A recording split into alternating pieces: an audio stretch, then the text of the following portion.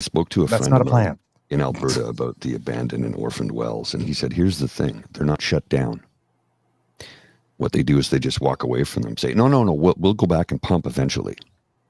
Yeah, This when is we how they have newer avoid cleaning it technology up. that will help. Yeah, when we have newer technology that will help us get whatever's left in there that we can't get now, or that's not cost effective us, we'll go back and pump them.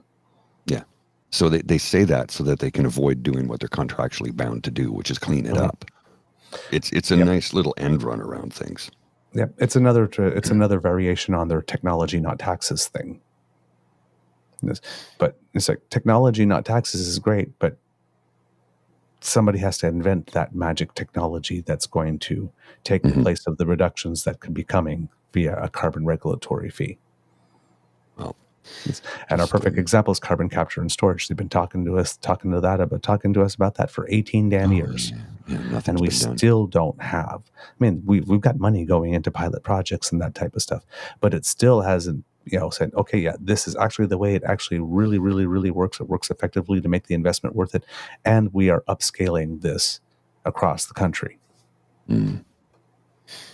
That's where we are committing money so that like every province or every major polluter has, the capacity to dot itself with something like that.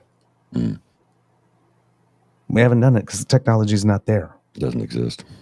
Technology, not taxes, is just, again, kicking the can down the road. Well, let's wait till some smart person somewhere who we're not funding very well to begin with and whose research we're not funding